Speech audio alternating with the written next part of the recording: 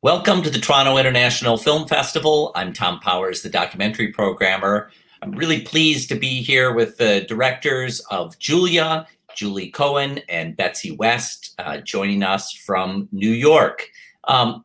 Julie and Betsy, you previously worked together on RBG, and you've got another film coming out this year called My Name is Pauli Murray, about another activist lawyer. So how did Julia Child come up as someone for you to focus on?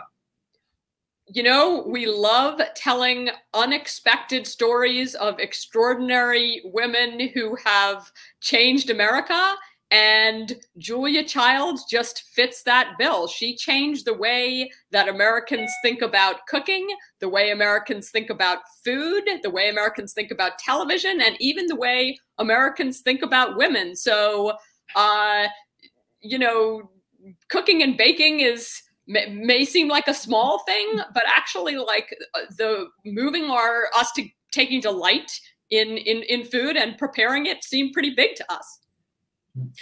So you're both New Yorkers, which is a place that's no more for people who eat out in restaurants and spend time in their own kitchen. I'm interested in the relationships to the kitchen that you were bringing to this project.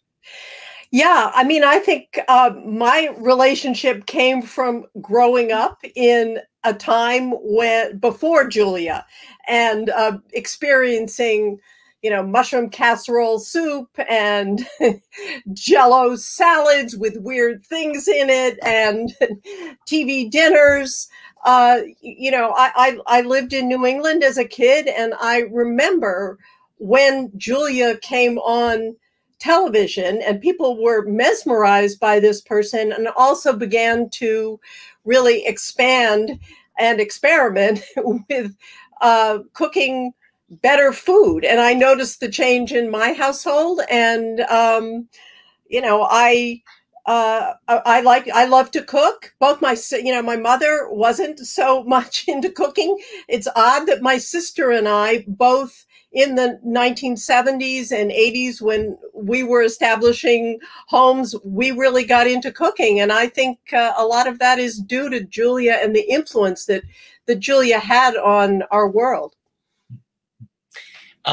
So in the film credits where we see that you're drawing on the work of other biographers, but making a film is a different project than writing a book. And one of the things you have to do is choose where to focus for 90 minutes. Can you talk about, how you decided where you wanted to put your emphasis in her story? Yeah, we wanted to tell a story that was kind of the arc of this woman's life, but with a sort of a particular emphasis on the fact that this is a person who really broke some constraints of what might have been expected of a woman of her generation, who actually for a while was flitting around, in her own words, not really sure who and what she wanted to be. Being an ambitious, intelligent woman in the era, Julia Child was born in 1912, being an ambitious, intelligent woman at that time, it was not like the world was your oyster. So it took Julia a while, and I think we really wanted to lean into the fact that she didn't find her passion and her fame until relatively late in life, and to hone in on the joy of the food itself and on the love story. Well, I want to ask more about the love story, because for people who mainly know Julia as a eccentric TV personality, and these days may only know her from clips if you're not old enough to have ever watched her shows. We might not know anything about the sensual side of her marriage, and we also often don't get insight into the intimate lives of people from her generation. So can you talk more about what you were trying to bring out there? Yeah, we had the opportunity through Julia's archive, letters, diaries, and the photographs that Julia's husband, Paul, took to really, I think, bring to life this love story. I mean, it was transformative for Julia to meet Paul Child. They were both in the Far East working, for World War II, Paul was a graphic designer, doing maps and other things for the military, and Julia was working for the OSS. They were both in kind of the spy business in World War II. Paul was 10 years older and a much more well-read, sophisticated guy who just opened the world to Julia and opened the world of food. First in China, which I think a lot of people don't know. They loved eating this. They were posted in China and they loved eating that food. And after they got married after the war, and Paul was working for the State Department in France, that's where Julia found her passion. And Paul really supported this. He loved having a wife who was just getting so much joy out of discovering how to become a good cook, enrolled in the Cordon Bleu, one of the only women in a class of a bunch of American GIs who were there studying after World War II. And at every step of the way, Paul was supporting Julia. And we were able, through this material, I think, to really bring that love story to life. You mentioned the archives, and I wonder if you can talk more about, the material that you were drawing upon. It's unclear to me how much Julia Child's specific archives are its own entity, or if you're pulling from many different sources. Well, there were many different sources, but Julia Child does have an extensive archive at the Schlesinger Library at Harvard, which, with the great permission of the Julia Child Foundation, we used extensively. I will say that our genius editor on this project, Carla Gutierrez, said to us as she was starting to put together, I have never had a project where I have felt like I have too much material to work with. Like there were, because Paul was such a fantastic photographer and had taken all of these really loving, intimate photos of Julia, there's kind of this really personal feel to the archives, as well as the more formal moments. I mean, Julia was a celebrity for several decades in the end of her life, and was photographed, to a fare thee well. So there's just this like spectacular material that we wanted, that we felt immersed in, and that we wanted the viewer just to feel like they were like pulled into this world.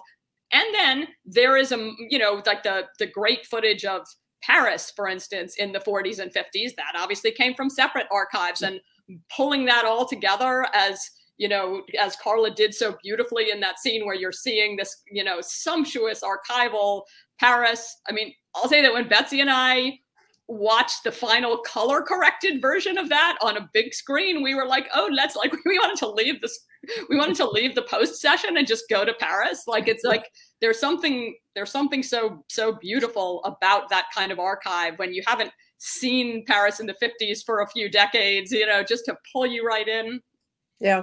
And then sort of moving forward, we really wanted to place Julia in the context of the time, the time when I grew up, and when the food was really not so good, and what television was like. So we had a lot of fun with the archive of the early days of public television, with the pointy-headed professors who were coming on and doing these lectures. And, Julia just upended that.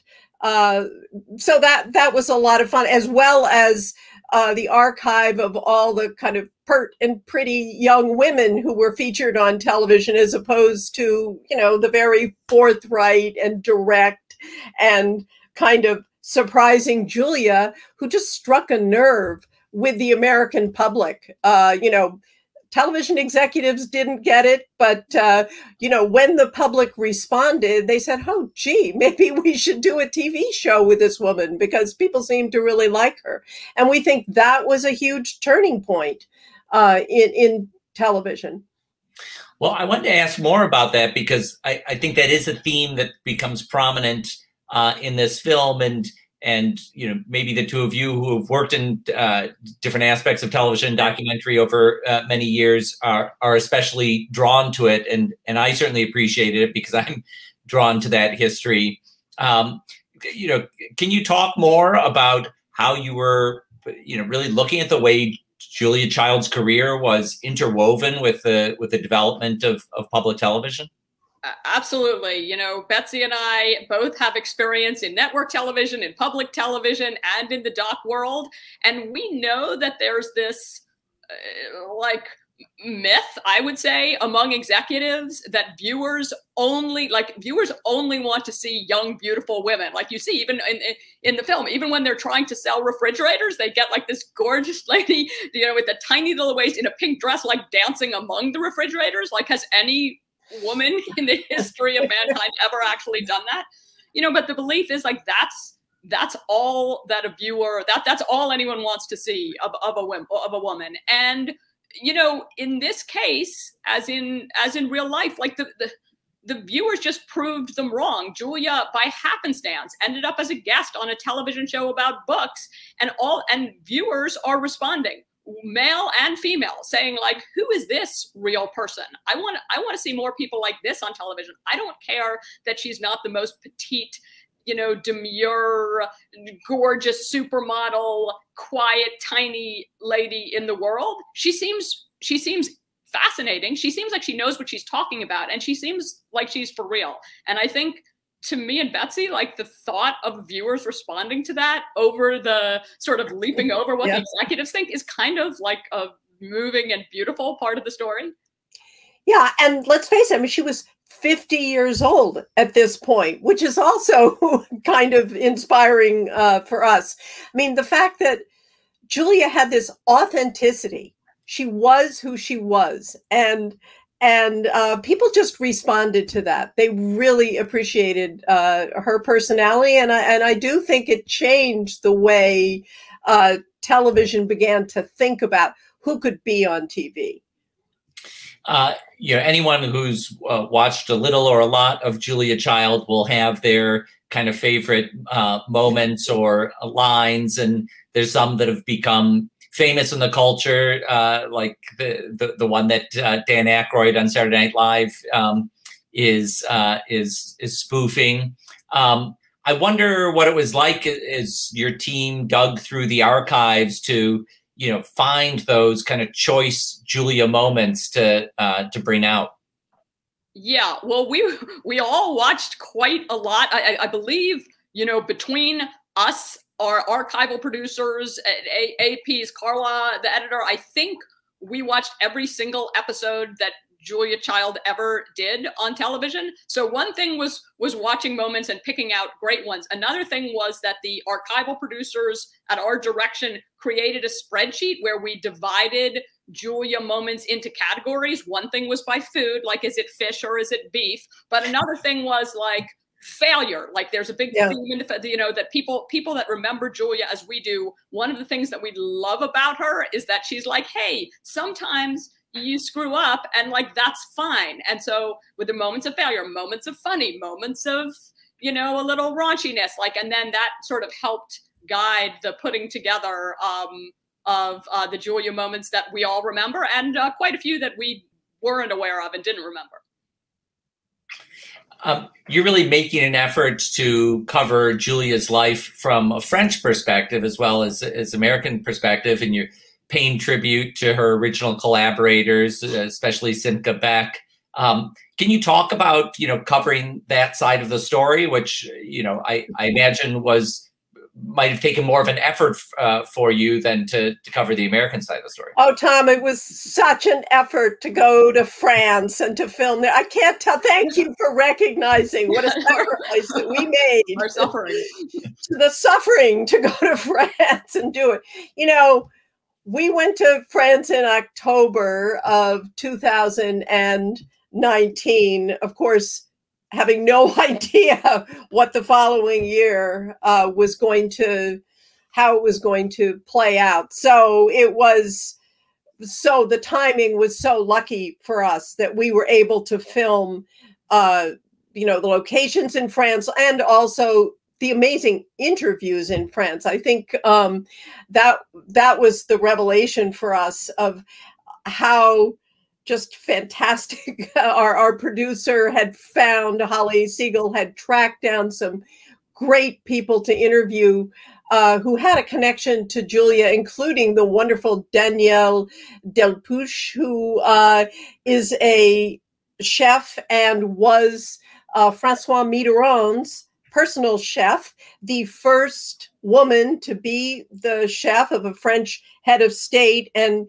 her interview to me just enlivens the whole film and brings to light the, the sexism.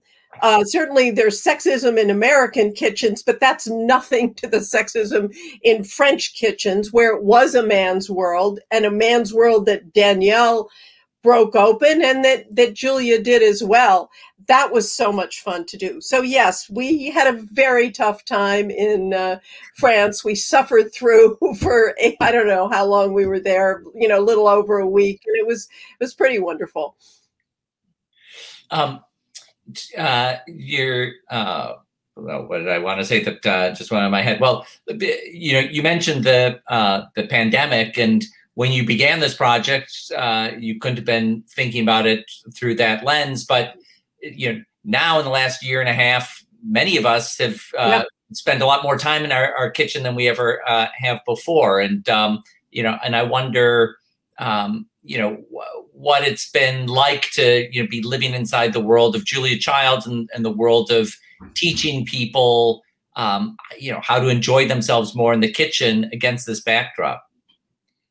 Yeah, I mean, I think the Julia story was a real joy for us during this painful, difficult time. Like, most of the edit of this film and a little bit of the final shooting actually happened during COVID. And like everyone, in the States and other places, like food and cooking and the care of preparing it and the fun of eating it, like, sort of took on a whole new importance during COVID. And I think that we certainly felt that as we were putting together those scenes with the food. We had always envisioned them as feeling a bit like dream sequences. When we first mentioned that to one of our colleagues on this at Imagine, Justin Wilkes, he started saying the term dream ballet, which I'm not quite sure what that means, but we loved it. Like, and that was really like a guiding principle to want to, and like, just like the dreaminess and the love of food as a way to escape some of the less pleasant elements of reality, felt like it hit a little harder during the COVID era. Yeah, and we worked with our fantastic cinematographer, Claudia Raschke, here in a Julia Child kitchen that we built in a studio in Manhattan, complete with all of the copper pots laid out as Paul had planned them for Julia in her Cambridge kitchen, and, the Garland stove that our producer sourced from a garage somewhere in New Jersey and then had renovated. And the filming of the food, we prepared some of the classic Julia dishes and tried to, film them in as sumptuous a way as possible, which was really enhanced by our French cinematographer, who was filming food with a macro camera, almost in a way that you can't even tell, what is that? Is that a mushroom, or is that a mountain or a mushroom, or what is it?